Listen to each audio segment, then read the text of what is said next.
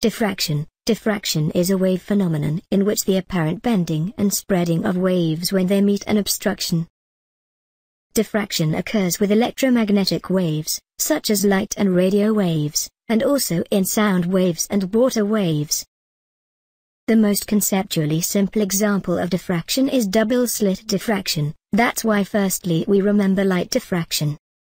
Light diffraction. Light diffraction is caused by light bending around the edge of an object.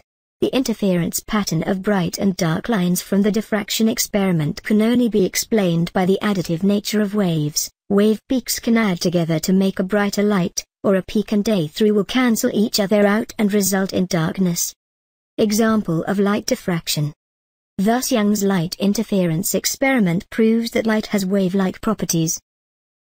Diffraction from a particle and solid. Single particle. To understand diffraction we also have to consider what happens when a wave interacts with a single particle. The particle scatters the incident beam uniformly in all directions. Solid material. What happens if the beam is incident on solid material? If we consider a crystalline material, the scattered beams may add together in a few directions and reinforce each other to give diffracted beams. Diffraction of waves by crystals.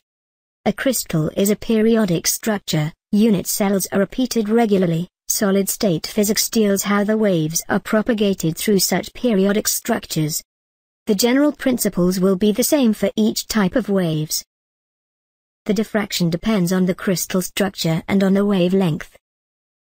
At optical wavelengths such as 5000 angstroms, the superposition of the waves scattered elastically by the individual atoms of a crystal results in ordinary optical refraction.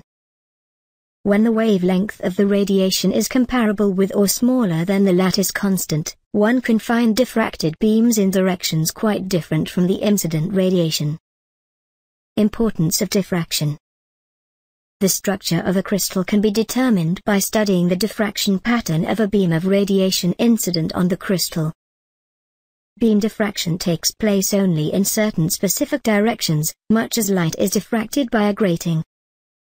By measuring the directions of the diffraction and the corresponding intensities, one obtains information concerning the crystal structure responsible for diffraction.